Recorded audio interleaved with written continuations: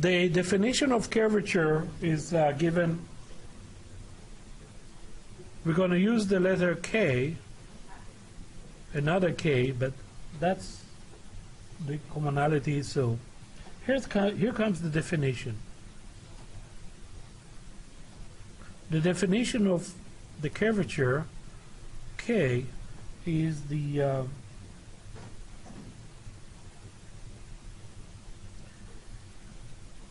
is dt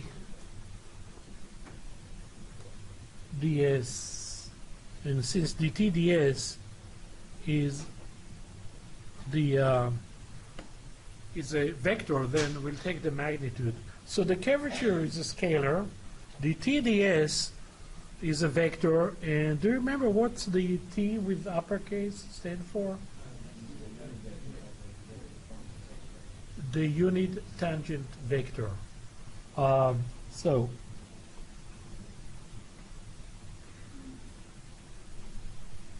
So this is the rate of change, the ROC, or rate of change,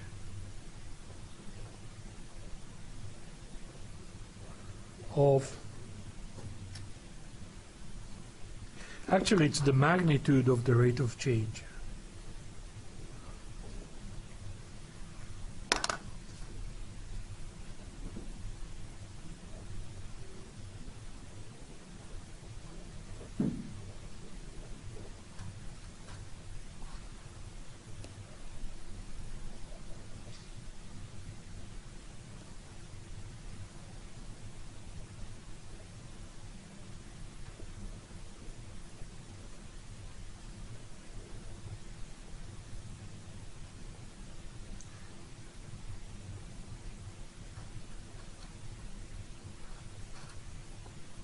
So here with respect to the arc length S.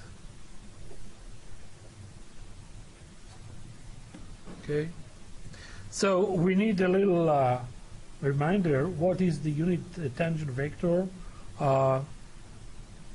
Recall the definition of T, because we're going to use it.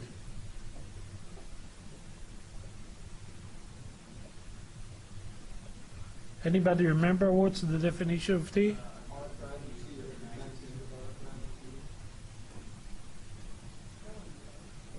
Very good. R prime of T over the magnitude of R prime of T. Okay. Today, we're going to talk about two more important vectors, the normal and the binormal.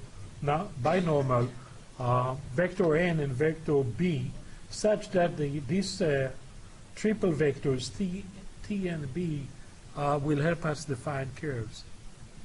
And you'll see it in the homework as well. I'm not going to talk much about it, but you'll work much about it. Okay?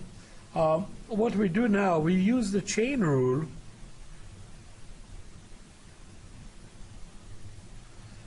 to express k in terms of t.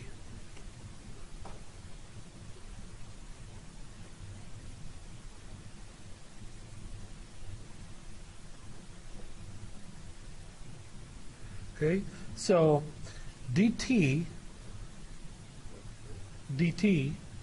which is funny way to say it, is by the chain rule it will be dt ds times ds dt.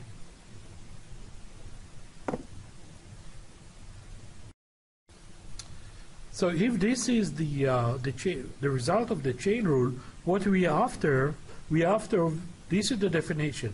So we are looking for the magnitude of the first term. How we accomplish that?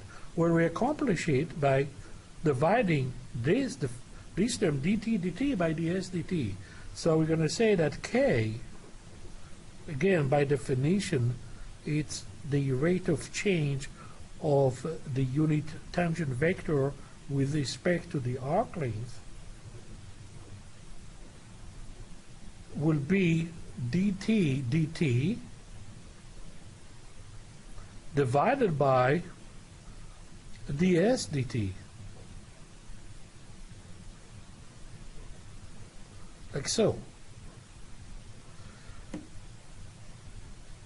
But we can simplify it quite a bit, isn't it?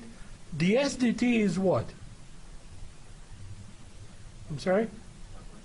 R prime. Right. So, so notice that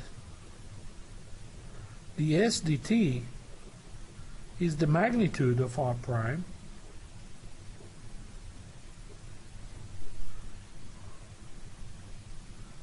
So therefore, we have the following result.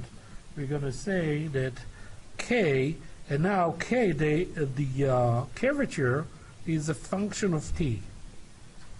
Because what we do have is now T prime of T. That will be on top, and the denominator will be R prime of T, and we need to take the magnitude. So we have, it's really a magnitude of one vector. T prime is a vector, so divide by the magnitude of another vector. So we can write it like that, or we can write it as two separate.